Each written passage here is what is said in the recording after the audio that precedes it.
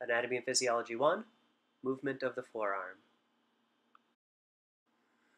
Most muscles that move the forearm have origins on the pectoral girdle or the humerus and insert on the radius or the ulna.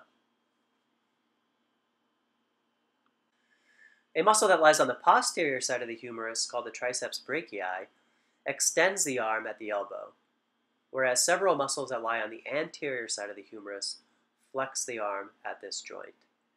These are called extensors and flexors, respectively. Shown here are two such flexors, the biceps brachii and the brachialis.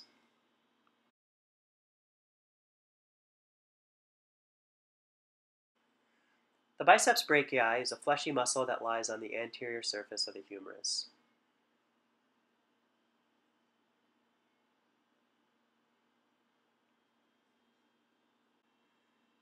It has origins on the coracoid process of the scapula and the tubercle that's above the glenoid cavity of the scapula. It has a single insertion on the radial tuberosity of the radius.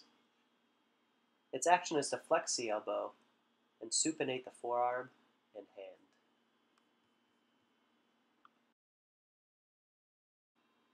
It has origins on the coracoid process and the tubercle above the glenoid cavity of the scapula, and it inserts on the radial tuberosity of the radius. The primary extensor at the elbow is the triceps brachii, and it lies on the posterior side of the humerus. It has three portions. 1, 2, 3. Also clearly visible on our arm model. 1, 2, 3. It has origins on the tubercle below the glenoid cavity and on the lateral and posterior surfaces of the humerus.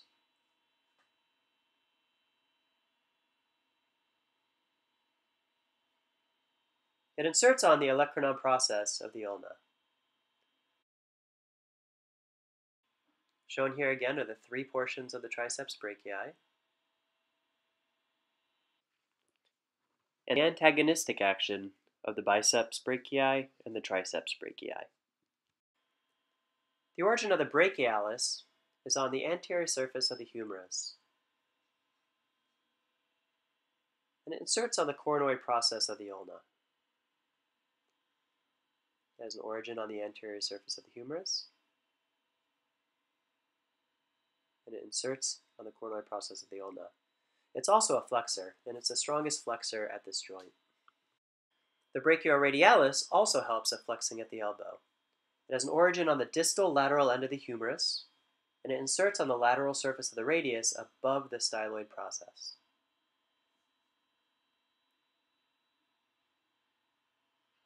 Origin on the lateral distal end of the humerus, and insertion on the lateral surface of the radius above the styloid process. Next, we'll talk about some muscles that are called rotators, because they rotate the forearm. The first one is the supinator. It has origins on the lateral epicondyle of the humerus and the crest of the ulna, and it inserts on the anterior and lateral surface of the radius. It assists the biceps brachii in rotating the forearm laterally, as in opening a door. It supinates the forearm and the hand.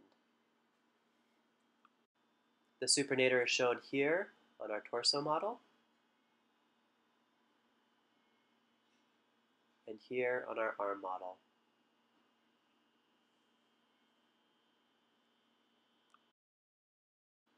It has origins on the lateral epicondyle of the humerus and crest of the ulna, and it inserts on the anterior and lateral surface of the radius.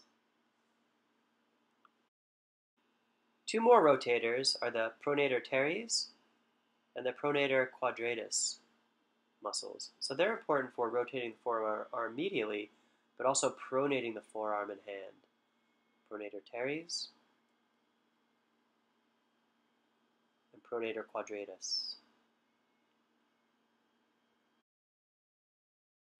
The Pronator teres muscle has origins on the medial epicondyle of the humerus and coronoid process of the ulna, and it inserts on the lateral surface of the radius. The pronator quadratus muscle has origins on the anterior distal end of the ulna and inserts on the distal end of the radius. Pronator teres, pronator quadratus.